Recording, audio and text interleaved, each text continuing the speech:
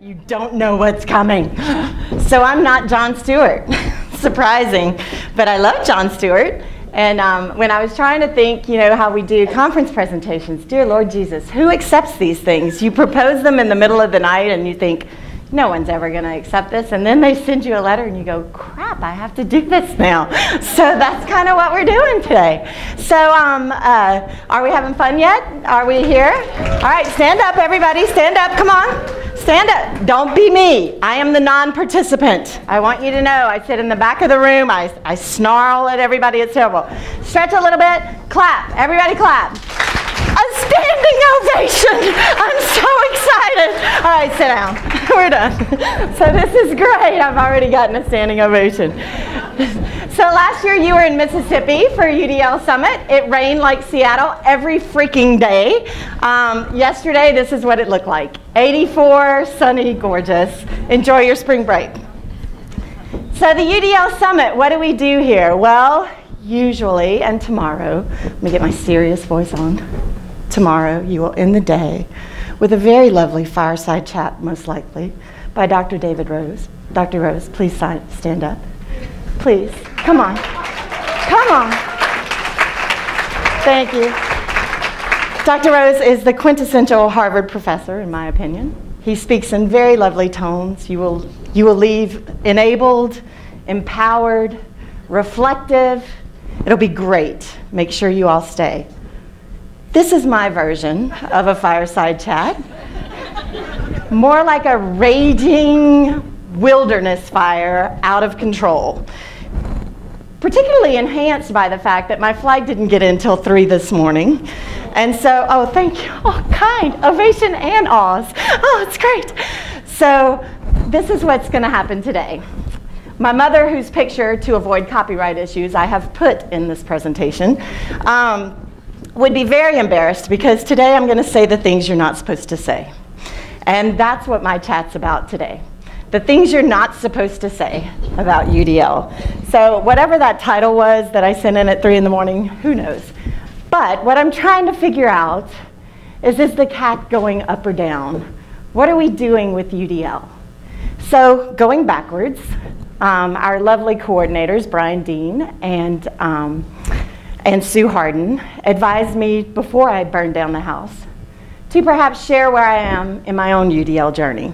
So last year I was like you, probably a little tireder because the summit was in Mississippi, but I was like you and I was sitting in the audience and I, honest to God, felt like a loop was playing in my head. If you've been a part of this UDL business for a while, you know that at the summit we tend to have similar conversations every year. Research, we need this, we need that, we need more, blah, blah, blah. At leadership meetings, we have the same conversation every year. This conversation has been playing in my head now since about 2003, maybe 2002 when I was at Illinois, but for sure right after that. I'm tired of this conversation. This was my head last year as I sat out. If you were around me last year, I'm sorry. I was very crabby and very non-social. I will not be that way this year. But this is how I left the summit. And sometimes this is a good place to be because it motivates change. And so when I left the summit, I was reflective. Sometimes I can be, David, really, sometimes. So I was reflective about, well, what am I so ticked off about? What's so aggravating to me? And you know what it was? It was that I would sit there and I would think, well, where are the frickin' feasibility studies?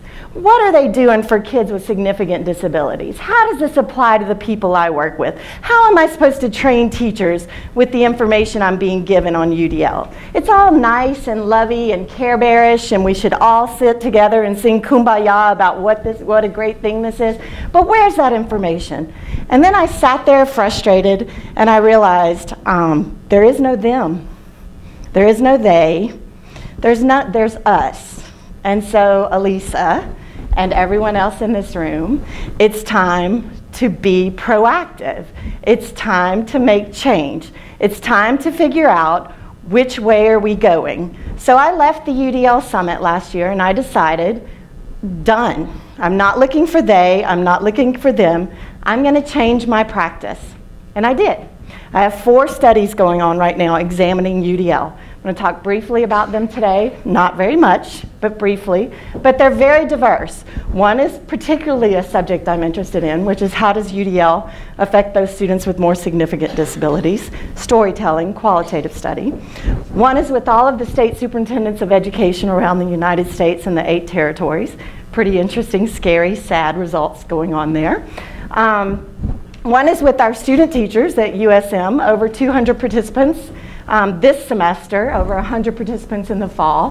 How do we change teacher training to reflect a deeper definition of UDL? And one is in a school district that's implementing UDL with several other people. So I'm trying to figure this out. My charge today to you is what can you do to help figure this out? We have lots of testimonials. There's lots of lovely feelings about UDL, but what's happening? So Dave, Dave Eddyburn, stand up. Ta-da! Later you should get his autograph. Make sure, give him stickers. So Dave, way back in 2010, wrote this fantastic paper called Would You Recognize, right? Would you recognize UDL if you saw it? Here's my option right now. Here's where I am. So I'm all over the world. My goal today, by the way, is not to say the word that goes in this blank. Here's where I am in my journey. So it's, you know, let's see, when was the first summit? 2013, was it? And I was asking questions, and George was presenting, and I asked some really bizarre question, as I'm known to do, and he said, I don't think you understand UDL very well. And today, I don't think I understand UDL very well. That's where I am. I keep going around and around about what is this UDL thing, and how do we actually see it in practice? How do we know that it's there? So sometimes I'm at the WTF question, at that answer for this particular question. Dave animation, I forgot. I'm sorry. Really sorry. So sorry. Here we go. Oh, and then she went too far. Dave gave us 10 propositions for UDL in 2010. 2010, people. 2010. Say it with me. 2010. What year is it now? Anybody? 16. We're in 2016. We got 10 propositions with a pretty darn good, smart plan about what we needed to do to move UDL forward, right? In the next 10 years. We are 6 years into that 10 years. 60% of our time is gone.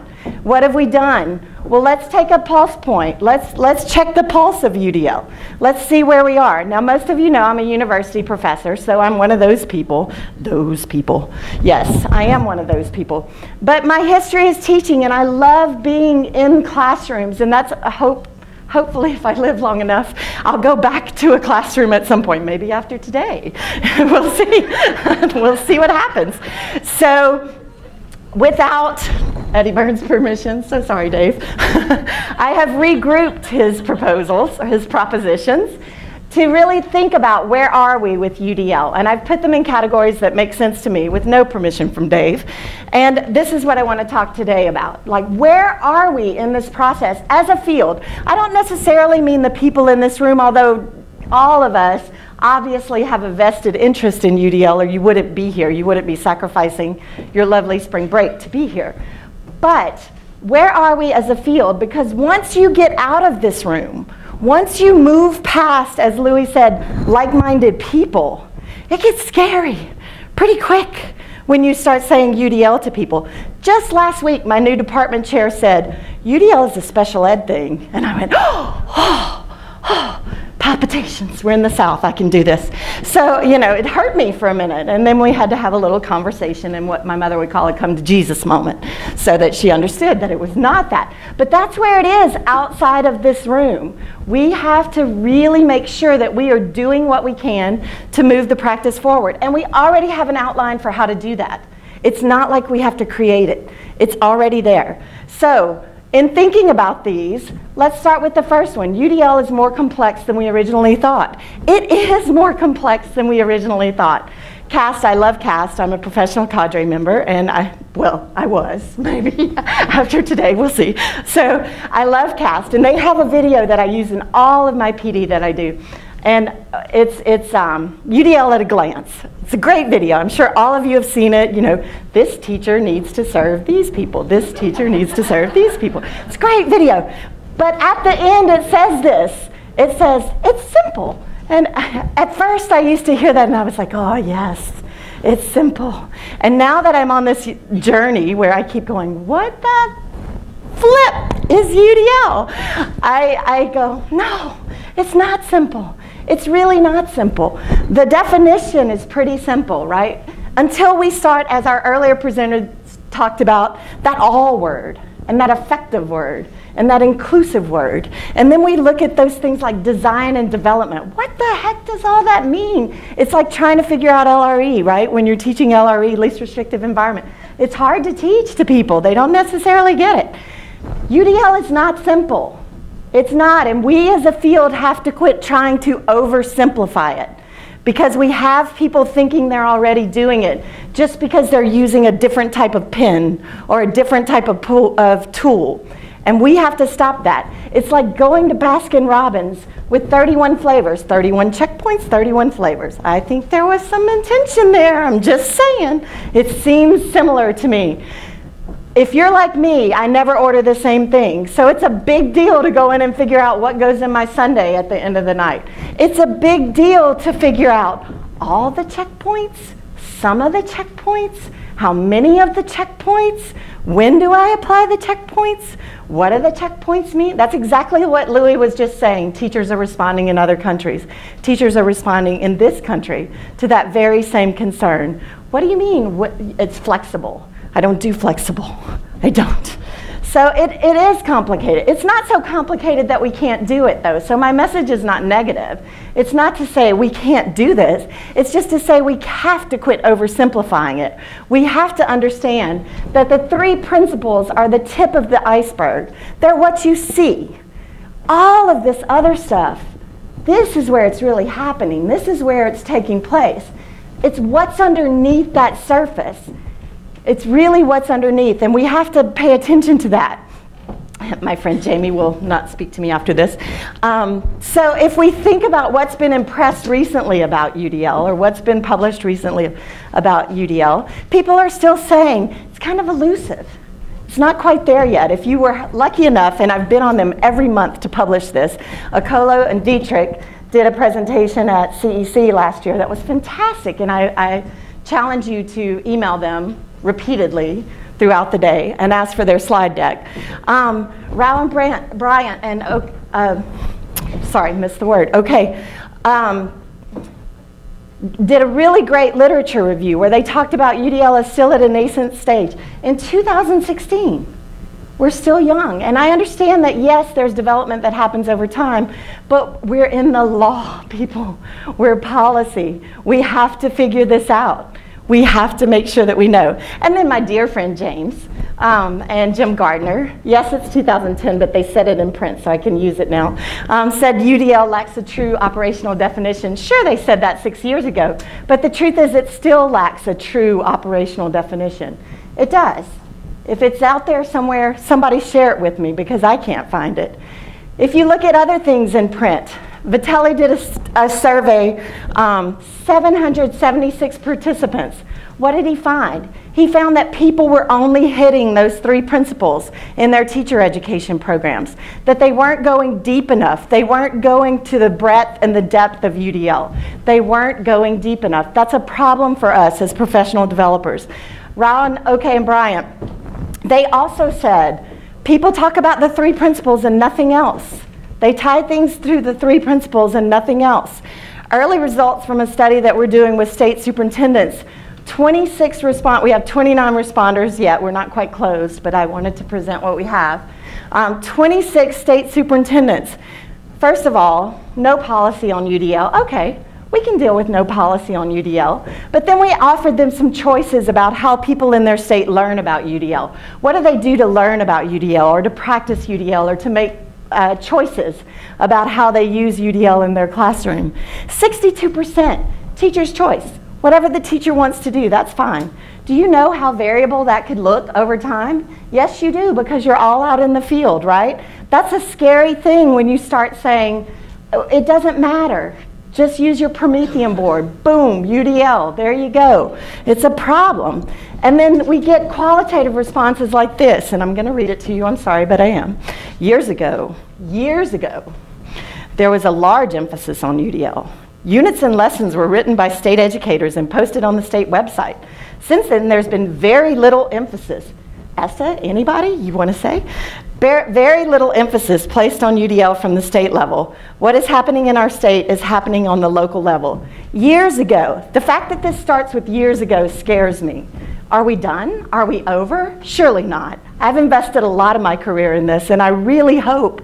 I have read where Waymeyer said, the promise of UDL for students with significant disabilities. Rendak, Jean Greco, all these guys talked about what UDL is going to do for our kids with severe disabilities, and yet I don't see that promise. Where is that promise? Where is it fulfilled? Who is it on to fulfill it? It's on us. It's on us. We have to get moving in terms of doing those things that we're doing every day, which many of you are teachers who are doing this every day, but we've got to move it forward into places that can be replicated, where other schools can see it and build from it, where other practitioners can use it, where teacher education is not just stopping at those 3 principles. UDL is much more complex than we originally thought. It is much more complex than we originally thought. Implementation is not simple. It takes work. Time check. Oh, Lord. UDL is fundamentally about proactive design. And this is the thing I'm learning the most from in my work right now. We have to, the biggest piece of UDL that I see in the work that I'm doing is not the 31 checkpoints in terms of the tools. It's that identifying variability and removing barriers. That seems to be where the change happens. So real quickly, this is from one of our study respondents. So I started with really looking at student profiles and sort of diversity profiles. And even before my students would be in the room, I would kind of jot down all the kinds of things that I might encounter in an inclusive classroom and see how I'd go about taking away any obstacles, or even design my classroom and even the space so that there weren't those barriers for those diverse students who would be in my room in the fall. So that was step 1. Really imagining what an inclusive student profile list would look like. Step 2 was physical space and making the physical space as accessible as possible. And step 3 was designing the lesson plans to meet student needs. This is the beauty. This is the design. This is where it's at. This is identifying variability and removing barriers. We have to stop being in a PD and saying to a teacher that raises their hand, well, I present 2 different formats. Oh, you're already using it. No, it's not just good teaching. It doesn't occur naturally. It's intentional. It's planning. It's identifying variability and removing barriers. Of course, people are doing some of these things already. They all have a research base, most of which happened prior to the development of UDL when you start looking at that research base. It's possible to use UDL or to use a Promethean board and not know anything about UDL. That's possible. We can do that. So it's not whether or not you're actually doing those checkpoints. You don't get lucky and just do UDL. It doesn't just happen. Sorry, that was my St. Patrick's Day. And then finally, because I'm a little over time, red light's flashing. Finally, we have to think about how to measure. And this is where most conversations bog down, because UDL is one of those really complicated things that we need to have flexible, and we need to have variability in, and we need to have some ability to morph into different settings with different things, but yet we do need to measure it in order for it to continue to be a practice that is useful and contributing to education. Look around this room. There are a lot of smart people in this room, smarter than me for sure, and we all demand evidence-based practices in our classroom. We all want to know, what's the research base for what we're doing? What is the evidence base for what we're doing? We need to be concerned about that for UDL. In terms of implementation in K-12 schools. Is 12 to 29 studies, depending on how you measure those studies, enough to consider that an educational base? My mother. As of yet, no published study effectively evaluates the application of the UDL framework in a whole K-12 system. Is that okay with us? It's not okay with me, but I need you to think about that for yourself. We can conquer this chaos. We have to figure it out. If you're a teacher, you have to be willing to let people come into your classroom and look at what you're doing. If you're a district, be willing to let people come in and have conversations and look at what you're doing. And if you're a researcher, quit waiting for them. Don't be me. Quit waiting for them. You are them. And we need to get busy doing what we're supposed to be doing. We're not there yet, but we can be there. So we have an idea smash, right, Steve? And I'm blending into the idea smash. Believe it or not, that was planned. And I even coordinated, Raul would be happy, with the checkpoints. So you should have on your table, Sue, I'm hoping they do. Oh, yay, thank you. You should have on your table a handout.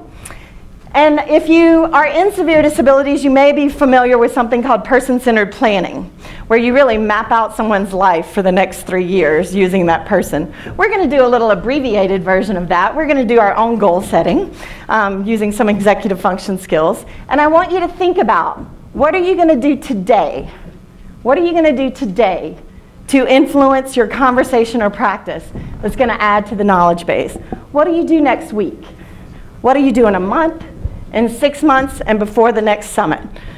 You can write on this paper, then take a photo. You may draw on this paper, and then take a photo. You may speak it into your smartphone or tablet. I've started recording myself on my iPhone when I sleep, in terms of I wake up with an idea and I record it. You should hear some of those crazy things in the next morning. It's insane. Or you could wrap it into your smartphone or tablet. But set some goals. I'm not going to say do what I did, but make this a time to figure out your work path for the next year. If you run a district, if you are a teacher, what can you do in your environment? We need you guys. My new best friend Kathleen, sitting back there. Kathleen, raise your hand. She had no idea. Middle school teacher, props. I can't do it. I did it for a year and ran screaming from the room because, you know, middle school, oh my God. But what can Kathleen do? Kathleen can do a lot of things. She can invite people in. She can join a conversation. She can say, this worked, this didn't work. We're great at selling stuff. We're not so great at really talking about the hard things. And we need to use this time for the next 2 days to talk about the hard things. After you set your goals, make somebody accountable. Turn to the person next to you. Have them, first of all, get their name. Ask what their plan is to contribute, and then blast that mug out all over social media. What is so-and-so going to do? Here's what they say they're going to do. So let's do that. Let's make a difference. Let's change education, because I believe in UDL. I really do, but believing is not enough. So if you were there last year, you know, let's quit clowning around and let's get this thing done, because that's what we need to do to make a better educational system for all kids.